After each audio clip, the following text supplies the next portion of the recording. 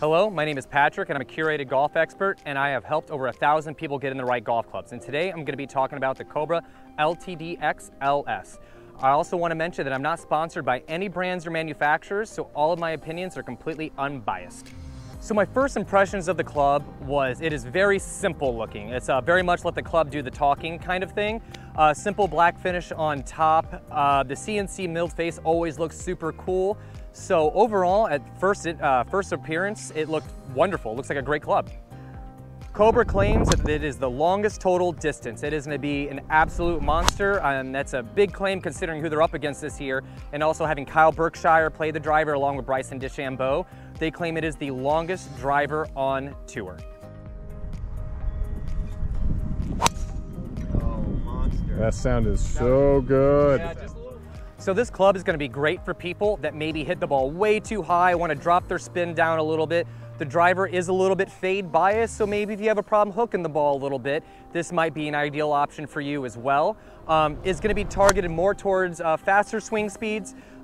Typically people that swing the club faster, they're going to put more spin on the ball, and this is going to help drop those spin rates down a little bit. It also might be great for people that come really steep into the ball and that produce a lot of backspin on the driver. This could be a very good option for them as well. I feel like this driver isn't going to be good for people that naturally fade or slice the ball, people that already have a low penetrating ball flight, people that need help lifting the ball up in the air a little bit more. Probably not going to be the best option for them. Or people with really, really slow swing speeds, probably also not going to be the best option for them either. So the new technology in this driver, or at least the piece that I'm most excited about, is how they've optimized the face. They have about 16 little spots all over the face to optimize all of your mishits. So no matter where you hit it on the face, it has found the best way to correct it based on your mishit. So to me, that's very exciting, and I'm very interested to see how that turns out. So when it comes to distance, this club's an absolute monster, and forgiveness, I thought it was exceptionally forgiving when it comes to, for it being such a low spinning head. So distance and forgiveness, it checks all of the boxes. As far as shot shaping goes, with Cobra, personally, I've always struggled to shape those drivers a little bit. I feel like the feel in the face is rather dull, and it's hard for me to correct and know where I'm at and where I'm hitting it. That is just my personal opinion on it though. For me, this whole line of drivers are very much a point and shoot kind of driver. I gotta say, for this driver, there's not anything overly unique about the appearance other than maybe the CNC milled face. It always looks super cool, but other than that, it's a very simple looking driver, very traditional looking shape. It's nothing that's gonna be overly distracting, and it's gonna let the club do the talking for you. The only players that could possibly shy away from this driver are people that are looking for just maximum distance, or people that are already sliced the ball a whole lot or something like that. This is not going to be the ideal option for them.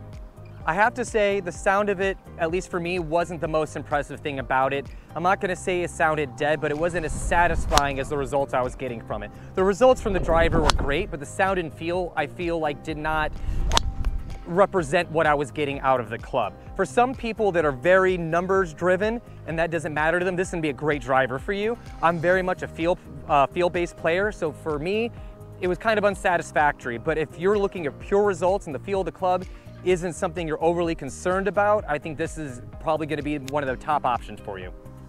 So this driver is adjustable by loft. Now, when you click on that link and you talk to one of the experts, if you're not a fan of the fade bias, let us know. We can talk to Cobra, we can get some weights, get a weight set for you, and we can make it a little bit, put a little bit more weight in that heel and make it draw biased for you as well. So it sets up fade bias. It is adjustable by loft, but if you want to tinker with that, talk to us. We can get you a weight kit and we can sort that all out for you. The only drawbacks to this club for me were honestly the feel of it. That was the only thing about the driver I was not a fan of. And again, that's just me personally. If you're a fan of the rad speed, if you played Cobra for a few years now, you're absolutely going to adore this golf club. It checks every single box, but for me personally, the feel of the club was a little bit unsatisfactory.